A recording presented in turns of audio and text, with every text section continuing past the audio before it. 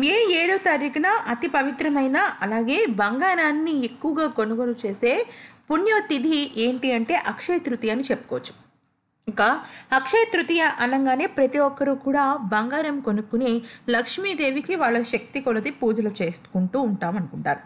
అయితే ప్రతి ఏడాదిలాగే ఈ ఏడాది కూడా బంగారపు ధర దేశీయంగా కూడా పెరుగుతుంది, అంటే దాని ధర పెరుగుతుంది అని చాలామంది విశ్లేషకులు అనుకున్నారు. కానీ అనూహ్యంగా ఈసారి అతి కనిష్టమైన అంటే చాలా తక్కువ ధరకి బంగారం పడిపోవడం ఇదే మొదటిసారి అని అంటున్నారు. విషయంలోకి వెళ్తే పసిడి ధర పడిపోతూనే ఉంది. దేశీయ మార్కెట్లో శుక్రవారం 10 గ్రాముల బంగారపు ధర దాదాపుగా 150 రూపాయలు తగ్గిపోయింది.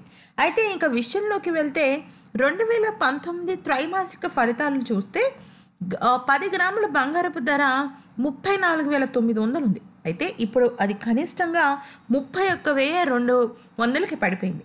ఎవరైనా అక్షయ తృతీయ అంటే దేశీయంగా అంటే భారతదేశం మొత్తం కూడా అటు ఉత్తర భారత ఇటు దక్షిణ భారత వాళ్ళందరూ కూడా అక్షయ తృతీయ రోజున బంగారం కొనుగోలు చేస్తారు. కాబట్టి అటు జ్యువెలరీ నుంచి ఇటు మార్కెట్ నుంచి ఎక్కువగా డిమాండ్ ఉంటుంది. డిమాండ్ ఉన్నప్పటికీ కూడా చాలా తక్కువగా బంగారపు ధర ఉండటానికి పలు కారణాలు వ్యక్తం చేస్తున్నారు బంగారపు షాపు ఓనర్లు. ఇంతకీ జరిగిన విషయం ఏంటో ఈ వీడియోలో తెలుసుకుందాం.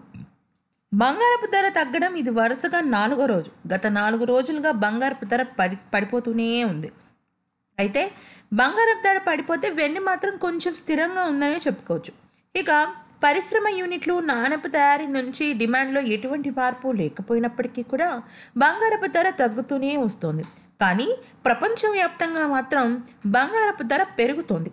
ఇదే ఇక్కడ ట్విస్ట్ అంటే ఏంటో తెలుస్తుంది. ఢిల్లీలో 10 గ్రాములు 24 క్యారెట్ల బంగారపు ధర దాదాపుగా 300 రూపాయల తగ్గుదలతో 32,400 చిల్లరకు వచ్చింది. ఇక 22 క్యారెట్ల బంగారపు ధర 32,300కి క్షీణించింది. ఇంకా చెప్పాలి అంటే చెన్నై, హైదరాబాద్ ధరలు ఇంకా తగ్గిపోతాయి. ఇంకా ఇదంతా ఎందుకు ఇలా జరుగుతోంది అంటే భారతదేశంలో ఇప్పుడు దేశీయంగా రాజకీయాలు నడుస్తున్నాయి. సో రాజకీయాల పరంగా బులియన్ అనేది అంత డిమాండ్గా లేదని తెలుస్తుంది. అందుకనే ఈ బంగారంలో ఈ తగ్గుముఖం పడుతుంది అని కొంతమంది సప్లై చేసేవాళ్ళు చెప్తున్నారు. మరి ఈ అక్షయ తృతీయ బంగారానికి ఎంతో విలువనిచ్చే రోజుగా మనం పరిగణనలోకి తీసుకుంటాం. అయితే మళ్ళీ ఇంకా పడుతుందా బంగారపు ధర అంటే ఫిబ్రవరి నుంచి దాదాపుగా చాలా గరిష్టంగా తగ్గుతూనే వస్తుంది. కానీ ఇక నుంచి మళ్ళీ ఫలితాలు వచ్చిన తర్వాత మళ్ళీ బంగారపు ధర పెరగచ్చు అంటున్నారు. మరి ఈ అక్షయ తృతీయ రోజున బంగారపు ధర తగ్గడంతో అందరూ కూడా కొనుగోలు చేయడానికి సుముఖత చూపిస్తున్నారు. మరి మీరు కూడా వెళ్ళి ఈ అక్షయ తృతీయ రోజున చక్కగా బంగారం కొనుక్కోండి.